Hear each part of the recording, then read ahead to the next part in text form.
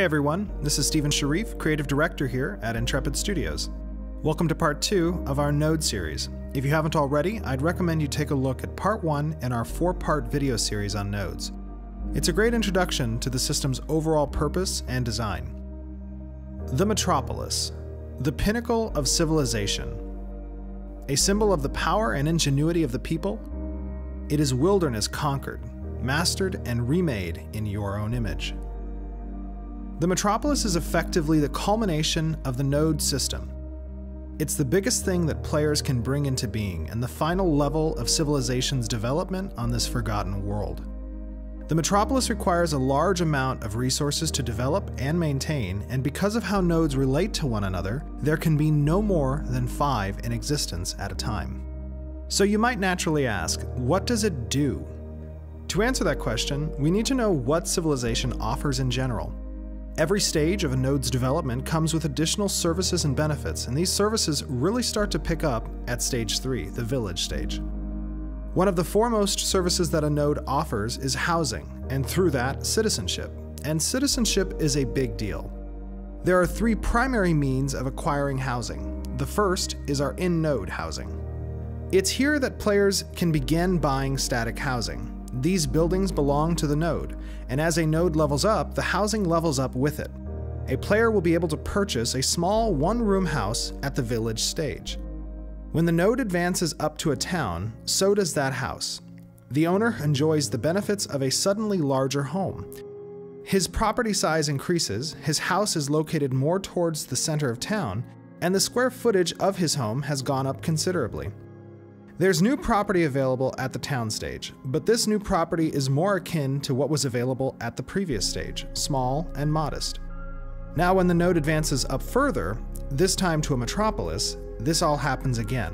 The player's house, already sizable, grows into a mansion. The number of mansions in a metropolis will be the same number of small homes that were available in this metropolis's village stage.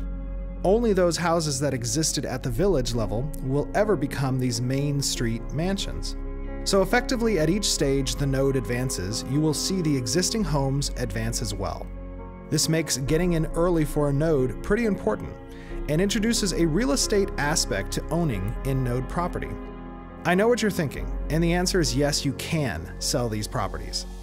These in-node housing options are at a premium, and we expect these to be hotly contested. But if you want to be a citizen and there are no more in-node housing spots available, you do have some options. For instance, at the town stage and above, your node's politicians will have the option to open up instanced apartments. These are internal-only spaces which can be decorated to your desire. Different price points will offer different sized apartments, and apartment rentals will also offer citizenship. They won't have external spaces to build out, and they aren't quite as prestigious as in-node housing, but they'll still offer some housing functionality to those who really want to be a citizen of a specific node. The final type of housing available are our freeholds. These plots of property can be built anywhere within a node's zone of influence, and only after a node reaches stage 3. These are sizable plots of land that all sorts of structures can be built on. Inns and taverns, forges, smelters, lumber yards, mills, stables are all things that you might find on a freehold. These plots of land are where a player can really get creative with their buildings. Because they're built within a node's zone of influence, they grant citizenship as well. The larger the node, the bigger the zone of influence is, which means more freeholds can be built. As you may know, nodes have 4 different types: scientific, economic, militaristic, and divine. These types unlock different buildings at each level of a node's progression, contributing progressively larger benefits at each stage of a node's development. At the metropolis stage, these benefits are so wide-reaching that a scientific metropolis will feel very different from an economic metropolis, and a divine metropolis very different from a militaristic one. Not only will these cities feel different, but the regions these giant cities belong to will feel different as well.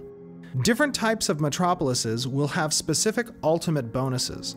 For example, a scientific metropolis will offer fast travel to nodes within its zone of influence. This is big because there is very little fast travel in the game. A world with even just one scientific metropolis will feel and act much differently than a world without it. Similarly, an economic metropolis brings world-changing functionality to the table. Normally, markets are local, and players can buy from and sell to only players who are in the same node. Economic metropolises break that convention, and they have the capability to build a market that integrates with all the nodes in their zone of influence, providing for a far larger market than any other metropolis could hope for. Divine and militaristic nodes also break world convention in one way or another. In other words, everything changes once a node reaches the metropolis stage. Along with those benefits, node type also determines the type of government that a node has. The most traditional government comes from the scientific node, which allows the citizens to come together and choose their leaders. The divine type allocates its leaders through service-oriented quests, quests that directly help others and their node, quests that prove their faith and dedication to the node. Economic type governments are run by an elite oligarchy.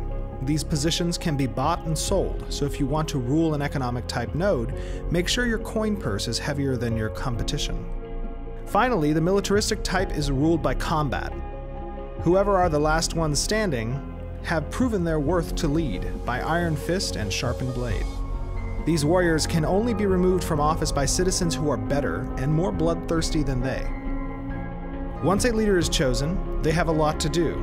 Outside the basic services that a node provides, leaders must choose what other service buildings to construct, which means they should have a clear plan for what they want to accomplish during their tenure. Some buildings might simply provide a zone-wide bonus to their citizens. Others might provide expanded markets. Some may increase a node's ability to defend against a siege. There is only so much space for these kinds of buildings, so the leadership will need to choose well in order to keep their citizens happy. Along that same line, leaders will need to tax their populations to provide these services, to construct these buildings, and to keep node atrophy at bay. Too much and their populations will abandon them. Too little and the node will decay and delevel. Savvy leaders can supplement their node's income with trade routes and trade agreements with other nodes. Be sure to provide some armed escorts for those caravans. Absentee leaders need not apply, as every leader can be replaced in the next election cycle. Citizens and only citizens reap the reward of the metropolis, gaining the benefits that their taxes pay for. Additionally, citizens can gain titles according to their position within society. Most of these are reserved for those who have been with the metropolis longest, but latecomers can earn their way to the top with enough effort and guile. Only citizens can participate in government and the different election processes. If their leaders have built marketplaces, citizens can set up shop there by purchasing time from the city and paying taxes on the goods they've sold. In Ashes of Creation, what is built can be destroyed, and metropolises are no different, but we feel that the effort to destroy something must be equitable with the effort to build something. Because of this, the higher level a node is, the more difficult and challenging the task of initiating a siege becomes. That means that sieging a metropolis will be an act of epic and world-shattering proportions. The success or failure of that siege will be written into the history books and likely impact every person on that server. Should it succeed, the metropolis will be deleveled or even destroyed, erasing the global benefits that it once provided, while at the same time opening up the opportunity for another node to take its place. Maybe one of a different type, maybe one led by a tyrant, or maybe none at all. Should that siege fail, that means that the hopes and dreams of the attackers, who should be legion in number, have been thwarted, and the status quo will endure. As I said in the beginning, metropolises are the pinnacle of civilization. They represent this through their size, through their systems, and through their citizens. Their weight is felt across the world, and once one is established, everything will change. For the better or for the worse? Well, that's up to you. I hope you have enjoyed this overview of the metropolis. We have so much to share with you about Ashes during our development. Everyone here at Intrepid Studios is so appreciative of the support that you all have shown us, and it means so much to have you with us along the way. Please subscribe to our social media outlets and make sure to register on our website for updates. Our Kickstarter begins May 1st. We look forward to building Ashes of Creation into the MMORPG that we can all be proud of.